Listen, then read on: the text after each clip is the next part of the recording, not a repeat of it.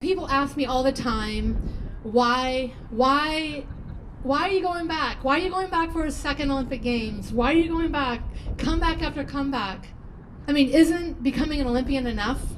Isn't winning your first gold medal enough? And my view on life is that there's always more than can be accomplished. There's always a next step. There's always a next level. I'm standing here today not to announce yet another comeback to Tokyo in 2020, but I'm standing here to announce that I'm coming back to the health industry to make impact on people's lives.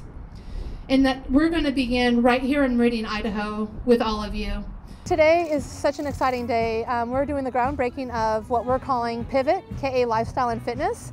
And it's going to be a new 10,000 square foot health and fitness facility. All right, everyone get your hats on.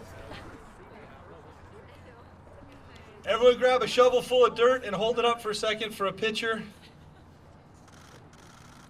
We're taking a holistic approach to health because we want to make sure that if I go out and ride my bike each and every morning, it's a very one-dimensional kind of view on how we're going to be our best. And I learned this the hard way through injury.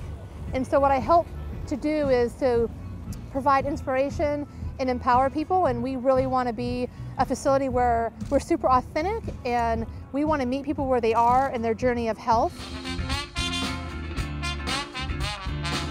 Number one thing that I want to make sure that our community knows is that we are open to everyone.